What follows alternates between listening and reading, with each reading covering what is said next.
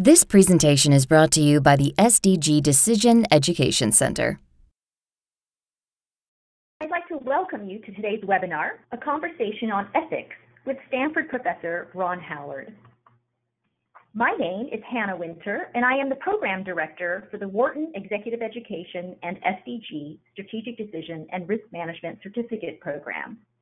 Today's session is presented by the SDG Decision Education Center in collaboration with the Oresti Institute of Executive Education at the Wharton School of the University of Pennsylvania, SDG's university partner in the Strategic Decision and Risk Management Certificate Program.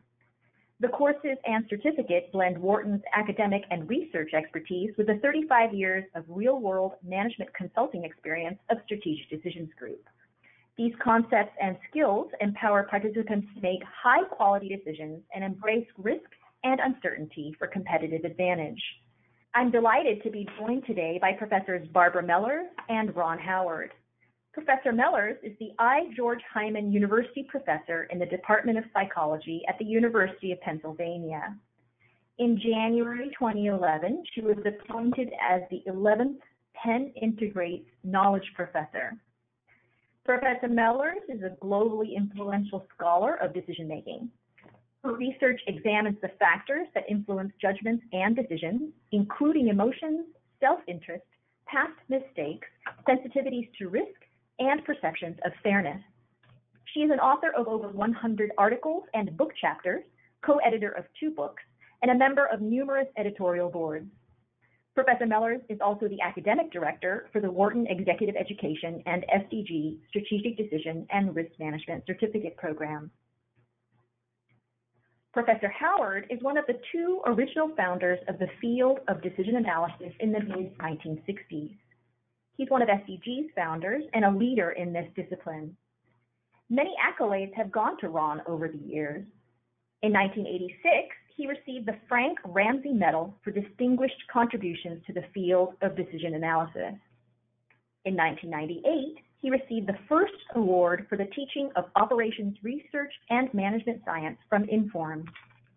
And in 1999, he was elected to the National Academy of Engineering, which is among the highest professional distinctions awarded to an engineer. Ron is currently a professor of management science and engineering at Stanford University, where he directs teaching and research in the decision analysis program. He is also the director of the Decisions and Ethics Center, which examines the efficacy and ethics of social arrangements. He has written 5 books, including Ethics for the Real World, creating a personal code to guide decisions in work and in life. Many of you submitted questions when you registered for the webinar, and I invite you to submit additional questions in the questions panel. Hopefully we'll have time to address some of these questions before we end our session today. And now let me turn it over to Barb. Ethics is a very important topic these days. Some people say we actually have a crisis of ethics on our hands. This is something that Ron has thought hard about.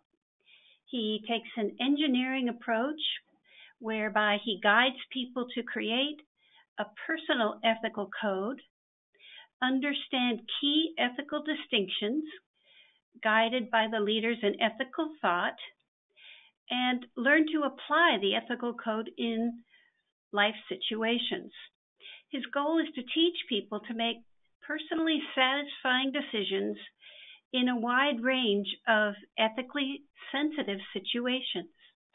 Ron, you've been studying decision analysis since the 1960s, and then you turned it over to ethics. What led you to do that? Thank you, Barbara. For the first 20 years of my professional life, I developed decision analysis, which allowed people and companies to make decisions in the face of uncertainty and complex preferences. When I was asked by a company to do a decision analysis of a major product and to make the results come out in a way favorable to that company compared to the products of its competitors, I had to refuse on ethical grounds. I realized that I was like a martial arts teacher who had taught students how to kill with bare hands, but had not given them the basis for when to use their knowledge. At that point, I developed a course in ethics called The Ethical Analyst to make sure that my students were ethically sensitive in using what they learned.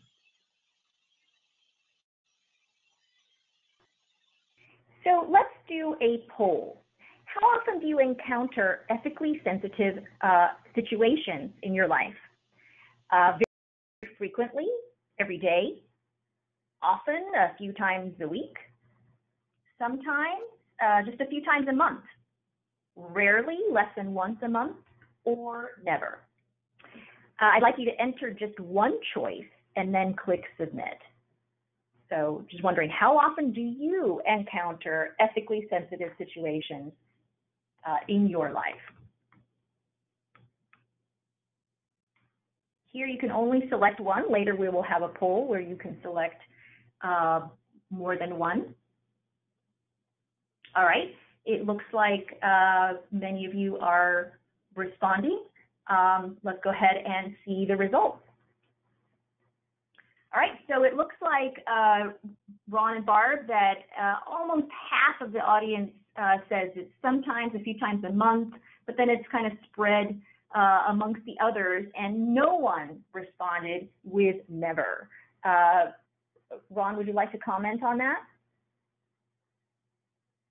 Certainly. I recall a message I got from one of the students who'd studied decision analysis, who said that although he had done a lot of professional work and made done a lot of activities, that when he reviewed what the messages that he got every day, that the course that he relied most on was the course in ethics, because so many of the things that crossed his desk involved an ethical decision that he had to make. So I'm a little surprised that we don't see people who have never seen an ethical decision or rarely seen one. Maybe that's a matter of ethical sensitivity. Well, Ron, what is the first step that you would advise people to take toward making ethical decisions? Well, what we recommend and what students do is typically begin the class by recalling situations they have faced in life that were ethically sensitive. And these situations range from getting too much change in return for a purchase to being responsible for the death of someone. So very wide range. And once they've heard, no one in any class has ever not been able to come up with a situation like that. And this motivates them to begin constructing their personal ethical code. That's interesting. So what are the benefits of a personal ethical code? Well, to me, the main benefit is what I call avoidance of remorse. By remorse, I mean realizing at some point in the future that you've treated someone unethically or done something unethical without realizing it at the time. This is different from the regret you might feel for making an investment that produced a loss.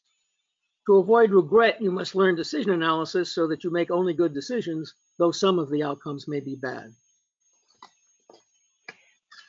In your book, you make distinctions along three dimensions: prudential, legal, and ethical. Could you tell us more about these distinctions? Sure. Prudential is pretty simple. That just means something you do in your personal interest. For some people, it is prudential to brush their teeth twice a day. For others, not at all. Legal means that your society will use force against you or your property if you either do or do not do particular actions. Ethical means consistent with your personal code of ethics. An example arose when church members near the southern U.S. border sheltered refugees from Central America who had entered the country illegally. Sheltering them was ethical to the church members, illegal and prudential only if they could justify the risk of punishment given their other obligations. Another aspect that, in addition to the three dimensions that we talked about here, is the distinction between positive and negative injunctions, or positive and negative ethics. Many of ethical codes are formed in terms of what we call negative injunctions. I will not lie, I will not steal, I will not harm people.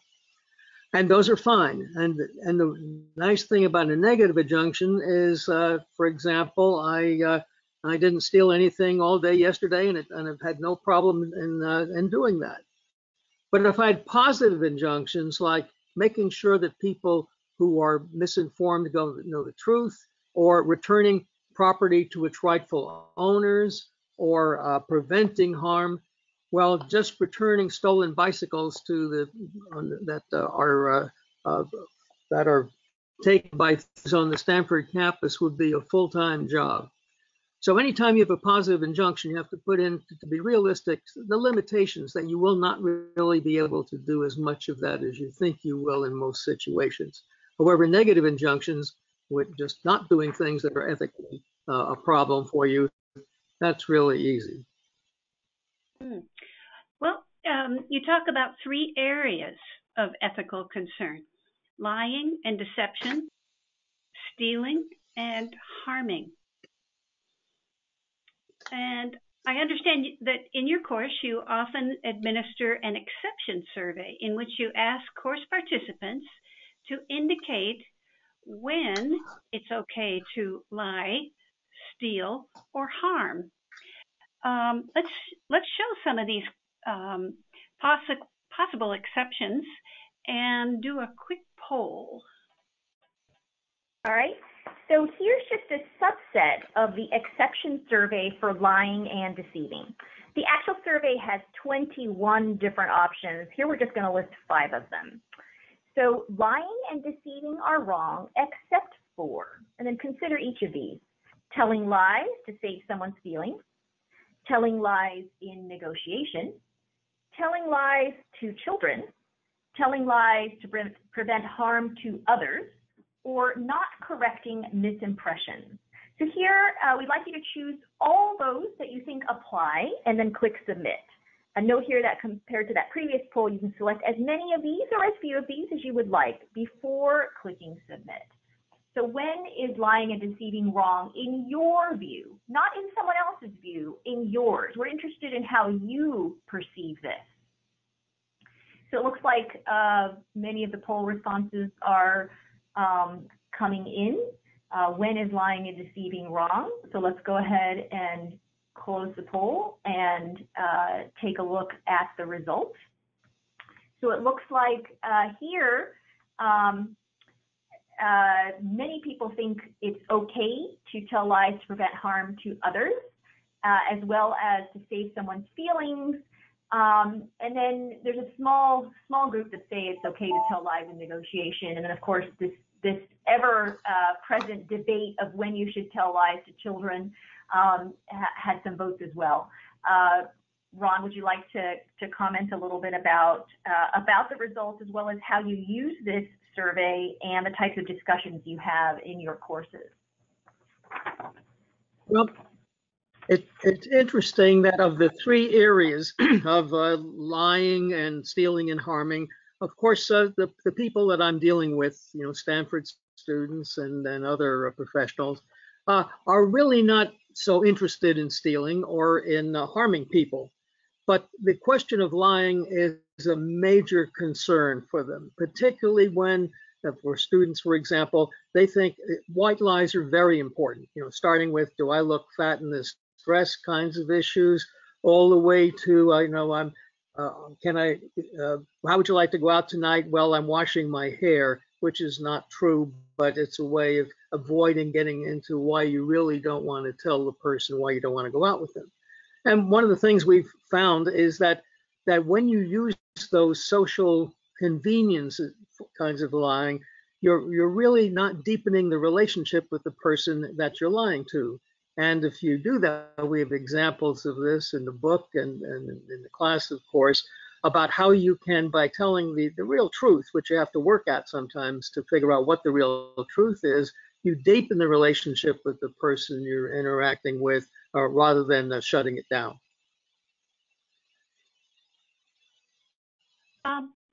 Thank you, Ron. Many people are interested in how to become more skillful in ethical decision making. in business and life. What do you recommend to our listeners to begin this journey? Well, it's really just a matter of making ethics one of the primary goals in your life. In other words, when people are on their deathbed, they seldom say, "Well, I should have, sold one more contract or done, tried one more case." It's more about the relationships in life and whether they feel good about how they have spent their life. And if you have had major ethical transgressions in your life, it's going to be hard to come to terms with that. And in fact, once you become sensitive to this issue, or the set of issues, then you simply and very easily choose the right ethical path without even thinking about it. But if you haven't thought about it, then you're subject to that remorse that we talked about earlier, which can be very troubling if it occurs to you. Mm-hmm. Do you want to say something about how leaders can foster a culture of ethical decision making in their organizations? Well, if only we could put that in a bottle and just give it to them. But mainly leaders lead by example. And which means if you're finding a situation where you got ethical discrepancies, you will usually find one of the sources of that in how the organization is being led. So if you want to have an ethical organization, be ethical yourself and also follow some good ethical rules for the organization that they can state, for example, in their organization. No one will be required to take any action that they find ethically objectionable. That means that everybody will be encouraged to follow their own ethical codes that presumably are consistent with those of the organization, and that to the benefit of customers and every other person that the organization comes into contact with. Well, it's really interesting. Thank you very much. Now, let me turn the session back to Hannah. All right. Thank you, Barb and Ron. Here are some questions that I would like to pose to our speakers now. We've had quite a few on the lying topic, Ron. So I'm wondering if you wouldn't mind answering some of those. According to you, Ron, which lies are acceptable to tell? Well, you're talking about my personal ethical code now, right? And yes. In the class, we talk about the two main kinds of ethical theories that exist. One is based on the actions you take, it's the Kantian code, and the other is based on the consequences of those actions. It's utilitarian by name. They have bigger technical names, but we don't have to get into that. So I find it best to be a Kantian. As a matter of fact, if you think about drawing decision trees for decisions, then if you're a Kantian, all you have to do is eliminate any alternative that violates your ethical code. So if you just don't lie, you say, I will never lie, then anything that involves lying. More specifically, more practically, if you were a person for whom abortion was unethical, then when you were considering medical treatment for something for which abortion might be one of the possible treatments, you wouldn't have to consider that. You would just block that out and then look at the remaining treatments. So it's very easy to be an action-based ethicist once you know what things you will not do. If you are a utilitarian, then you have to do a more complicated decision analysis, balancing the chances of different things happening.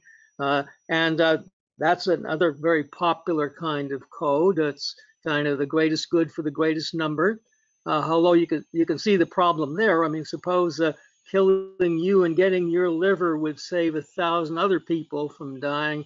Well, for a consequentialist, that might be a pretty good choice.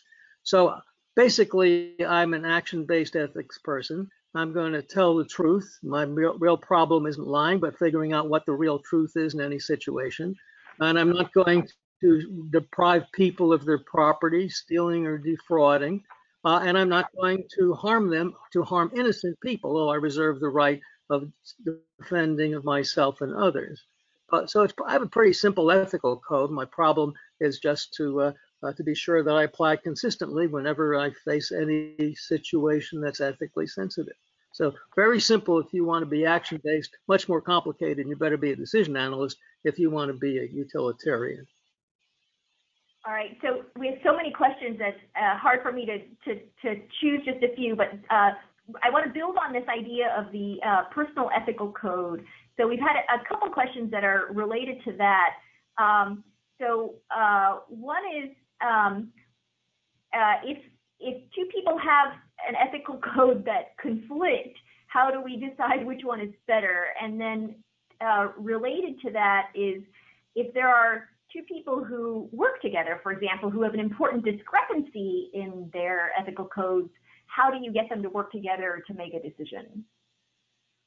Well, it's a real challenge. I mean, I would have real difficulty working with someone who thought they should lie anytime they thought it would benefit them. As a matter of fact, I don't even want to associate with such people in my personal life. So differences in ethical codes can be the difference between horror in what the other person's doing and what you think is perfectly acceptable. I don't want to make this sound simple, but one of the things we do in our Stanford class is go back to the Nazi era and look at how all the things that led up to the Holocaust, which killed 6 million Jews and 6 million other Slavs, Gypsies, and so forth, and say, how did this happen in one of the most advanced countries in the world at the time, where you could take a dirigible flight from Hamburg to New Jersey, get there faster than any other way? And that studying that part of history shows not only that people who normally wouldn't do terrible things did terrible things, but an amazing part of it is that whenever you see an ethical violation of one kind, you see violations of other kinds. I mean, look at the Holocaust. Not only were innocent people killed, the harming part, but they were stolen from, looking at the piles of gold and other things that were taken from the victims, and finally they were lied to. They were told they were going to take a shower when they were going to be gassed and killed. And that was practiced before World War II on German citizens who were mentally disabled, with their families being told that they had just died in the hospital when they had in fact died with a poison gas and being told that they were taking a shower. So I think this business of your ethical code is a pretty serious one. And we're talking about ethics in business here and lying and being clear in what you're doing, but your life may be more determined by your ethical code than by any other part of it. All right, great. One other question I wanted to ask you before I ask you my last question is, what about the ethics of bystanding? The importance of bystanders being recognized because actors may be impaired while bystanders may be more sober and a good position to intervene. For example, that's advice from students and so forth. Right, that's very good question, and that's why we need the three distinctions of prudential and ethical and legal, because some actions that you may, in other words, you may have this positive ethic that you're going to save other people, and that's fine, but prudentially running into burning buildings may end up in just killing yourself as well. So you have to do a balancing of, what do you really mean when you have these positive injunctions about balancing risk to you with risk to others and doing something that you would really like to do to help them. You wouldn't, if you don't know how to swim, you wouldn't jump into the river to save a drowning person because you're more likely that both of you will drown. But if you're a good swimmer, that might be an excellent thing to do in some situations. All right. And last question, Ron. Is there a Ron Howard approved code of ethics for economists and decision professionals? And if so, what is it? I think each of us has enough trouble getting our own ethical code right that there's no such one that I would prescribe for anybody else. I can only prescribe for myself. And as a matter of fact, this whole study of ethics, while is really a study of your own ethics. We could spend We could spend forever commenting on what other people have done that's bad and judging it and so forth, even when we just read about it in the paper.